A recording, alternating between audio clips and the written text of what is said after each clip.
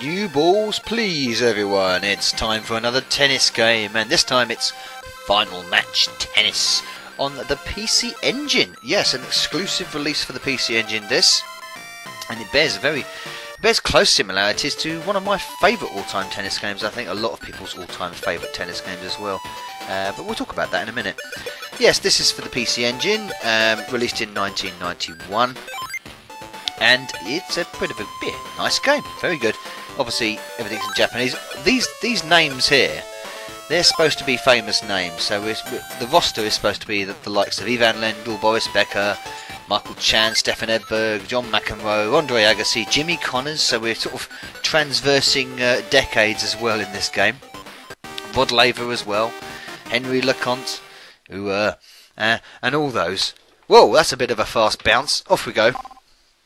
He bounced that quick, didn't he? Very... Oh, lovely winner there to start with. Nice. I must admit, I'm not great at this game. There's reasons for that. I'm very used to the way Super Tennis responds and moves, and this looks and bears all the hallmarks to Super Tennis. As you can see, it's very similar in graphical style, presentation, the out and all that kind of stuff. Very similar. Unfortunately, it doesn't really play as well. It's slightly more strict with the shots, very like that. The shot making is highly more difficult. It kind of reminds me of the way 8-bit tennis games used to play, in the way the shot making is very strict, very tricky. That was pretty nice though there. So it hasn't got that sort of range and approachableness of the likes of Super Tennis or even Smash Court Tennis, both of course on the Super Nintendo. Didn't do its sales any harm though. It was a very successful tennis game. It was acclaimed across the board for being very good, and it is a good game. I can imagine when it came out in '91 it would have been very, very good indeed. Of course, in the same year Super Tennis came out, which for my money supersedes it in, well, certainly gameplay aspects. I suppose graphically this might be a little bit slicker, certainly clearer. The scrolling just as smooth, maybe because of the Mode 7 used in Super Tennis, this is a little bit smoother. And very basic there on the scoreboards. All down the line. Oh, he's hit that out. Or am I at the top now? Alright. Oh, come on. Serve. There we go. Oh, he sliced it. Can I get it? Yes. Come on. Oh, see. The flight of the ball there. I do have a difficulty in judging the flight of the ball on this tennis game. So, oh, come on. How the hell did that... Anyway. Sodom. Balls to that, literally. Yeah. It spawned a couple of sequels, this did. It spawned Super Final Tennis. Final Match Tennis, should I say. Yeah, that came out in 1994 on the Super Nintendo, strangely enough. So it kind of was a sort of a sequel to the likes of Super Tennis and Smash Court Tennis, even though it's not by the same people. And of course, in 1996 it appeared on the PlayStation as well in the form of Hyper Final Match Tennis. So yes, I don't think the developers of this, Human Entertainment, they I don't recall seeing anything other by them in the West. Certainly, there is various sources on the internet said that this has been ported to the TurboGrafx.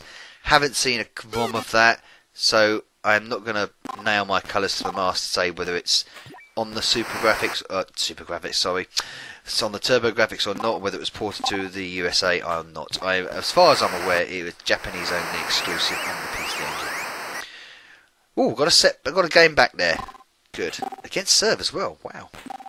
Oh, damn it. Went for a little short one there, but that didn't work. You can pick your courts, of course, pick your number of sets as well, as always with all this kind of era of tennis game. Oh, damn it, how did that... The clearance of that net is extremely strict. Oh, there, help me out there. Can I put my racket up and say sorry? No, bollocks. No, I won't then. Not for the man in the purple shirt. Oh! You see the way that dive there? That dive is very similar to Super Tennis. The gameplay itself is so close to Super Tennis in its mechanics, look, graphical style, sound, everything. It just doesn't quite have it. It hasn't got that last sort of 10-15% of sharpness and tightness that Super Tennis has. Which is a pity because it's really nice to play. It can be fun once you get used to the touch, as it were.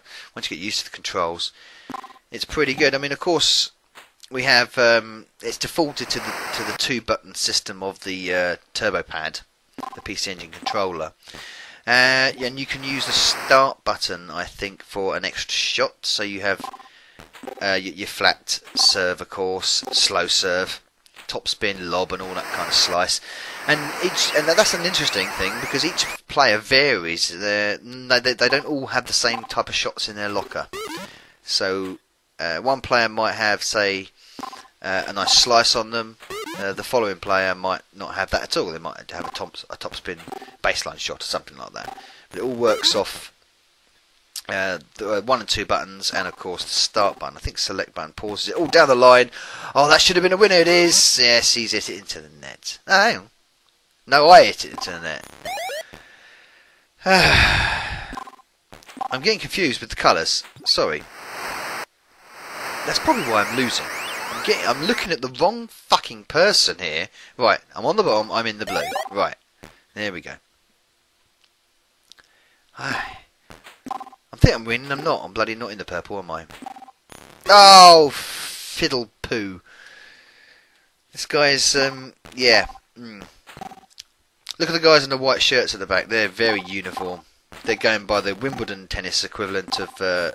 oh, come on! You see, I didn't even pull back on that. You position your shot in this, much like Super Tennis and Smash Court Tennis, by, as you execute the shot, you push up or down to gauge the power and the length of the shot. But it's so strict on this. If you hold back for like a millisecond more than you should, then it just smacks it into the net, or does that, misses completely. Your timing has to be really spot on with this. Like I said, reminiscent of a lot of the 8-bit tennis sims of, a couple of years previous to this, 89, 90. Very similar to that. Your timing has to be spot on, proper. So this is probably why I do like some of the future tennis games where it uses that sort of delay system, where you create your shot and then hit. And you've got a couple of seconds to sort of plan that. In these early tennis games, it's absolutely instant. And some of them, like I said, Super Tennis makes it really work well because it's so tight and neat. Double bounce there, mate. What are you doing? This, though, very unforgiving. So it can frustrate you a lot. So a bit too tough for my liking. And it could just have a bit of a nicer learning curve to it.